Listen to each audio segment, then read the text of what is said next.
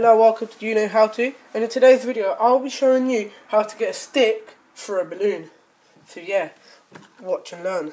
I've blown up my balloon, as you can see. You get your stick, and then you get some washing liquid, fairy liquid, you know what I mean, wait, like this, fairy liquid.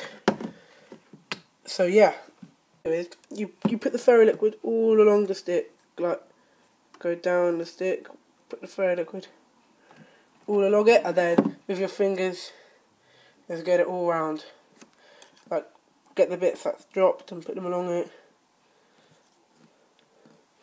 and then yeah.